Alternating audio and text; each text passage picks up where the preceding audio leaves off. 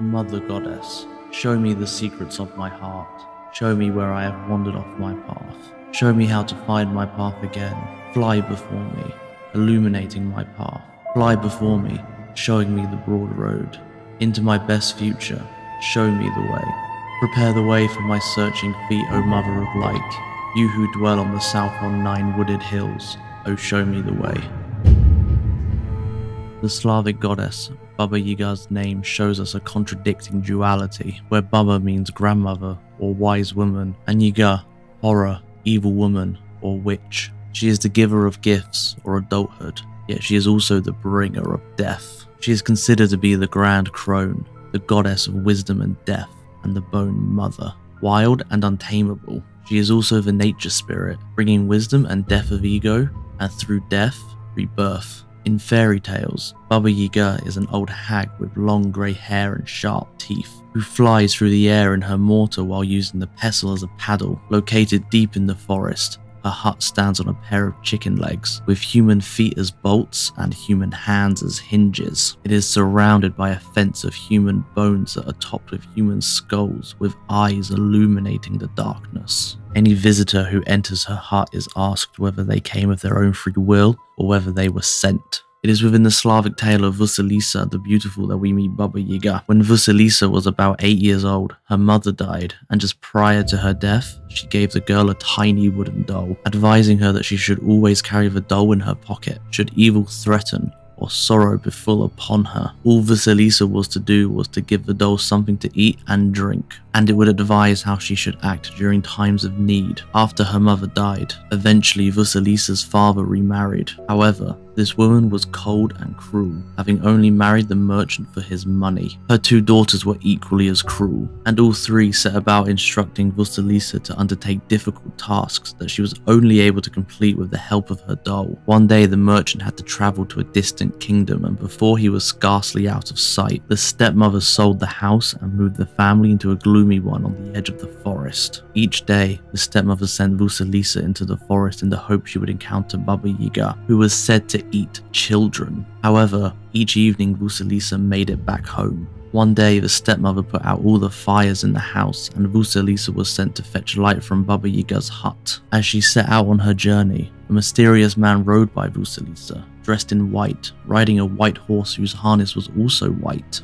As she continued to walk, a similar rider passed her, except he was clad all in red and on a blood-red horse. Eventually, she came to a house that stood on chicken legs and was surrounded by a fence made from human bones. A third rider, like the others, but dressed in black and on a coal-black horse, rode past her. As he passed her, the night fell, and the eye sockets of the skulls became luminous. Vasilisa was too frightened to run away, and so Baba Yaga found her when she arrived in her mortar, telling the witch that her stepmother had sent her to borrow some fire. Vasilisa was set to work to earn the fire or be eaten for supper. The first task was that Vasilisa had to clean the house and yard, cook supper, and pick the mouldy corn out of the good grain. After Baba Yaga left, Vasilisa set about cooking the meal while her doll attended to the other chores. At dawn, the white rider passed. At or before noon, the red. As the black rider rode past, Baba Yaga returned, bade 3 pairs of disembodied hands to grind the corn, and set Vasilisa the same tasks for the next day, with the addition of sorting out black grains from wild peas. Again, the doll did all except cooking the meal. Upon her return, Baba Yaga again set the 3 pairs of hands to grind the grain. The tasks for the 3rd day were also very similar, and included cleaning poppy seeds that had been mixed with dirt. While undertaking the tasks, Vasilisa remained silent until Baba Yaga asked her if she was dumb, and told the girl that she could ask a question. Vasilisa asked about the 3 riders, to which she was told that they were servants of Baba Yaga. The white was her bright day,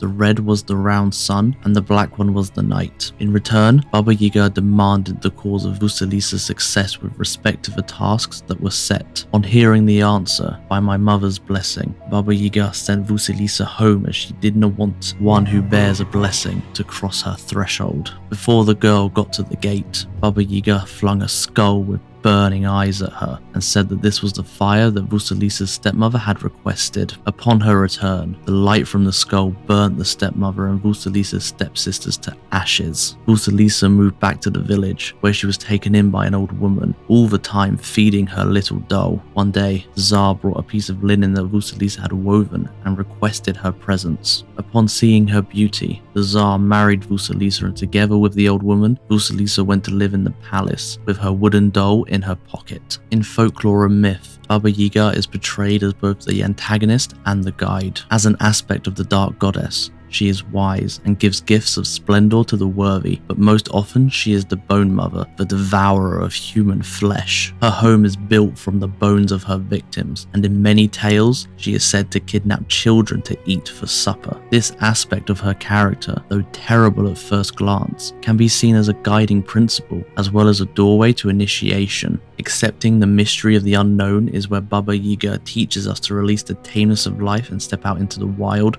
the forests, and seek adventures. To embrace wildness is an exercise which leads us to freedom of spirit and ego. Within our untamed, uncivilized self, there are no restrictions, no buckling to fear, and no illusions. Our wild spirit is where we find the creative power to build our own path, our own destinies, and change the world around us. Baba Yaga's only request to the traveler who enters her home of darkness is that they do so of their own free will. Once inside, completion of the tasks she requests earns the practitioner great rewards. When working with Baba Yaga, she places you in situations that test your intuition, that wash away the innocence of youth so that you can learn to trust your adult self. In this manner, adolescence is not measured by age, but rather by experience. She devours innocence and naivety, peels back the skin in order to eat the flesh of ignorance and illusion, to leave the bones of your true self exposed. As the innocence dies, the experiences and temperament of those past times remain. In her role as life, death, rebirth, Baba Yaga is simply killing the parts of your mind and life which are no longer of consequence,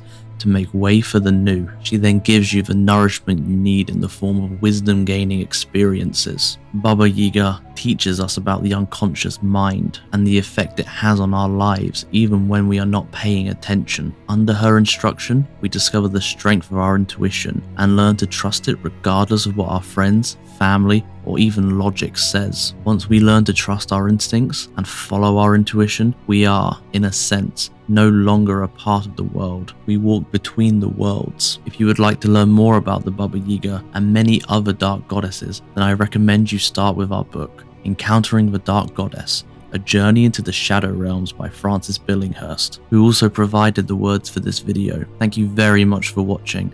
Subscribe for weekly content, and we'll see you next time.